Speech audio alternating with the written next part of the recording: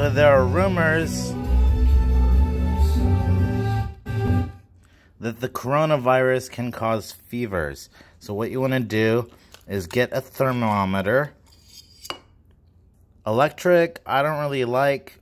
You have to like get maybe shocked or something if you're not careful. But you just do this.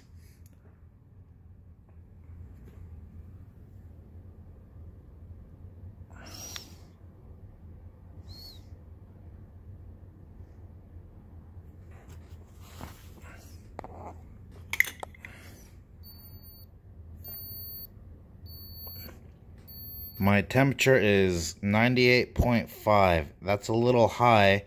It should be about 96.7 or 97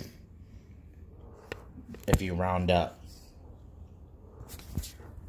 So I've got some probably some heat dispersal in my radio frequency going to my brain or something, if that's to be judged accurately. Which means I probably have a leak somewhere.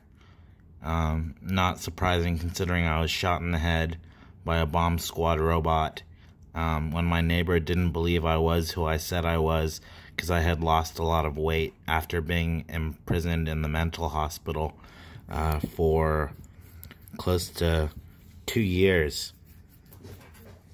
And she thought I was dead and gone, so she called a bomb squad on me and they shot me in the head. Anyway, 98.5, that's a little high. I'd love to get help for this. I don't know if I should throw this away now, since I just put the tip in my mouth, but chances are, if you don't want to do that, you can put it back in here and slide the lid back on. I hope somebody didn't do this to it before I got it, otherwise I'm going to be sick.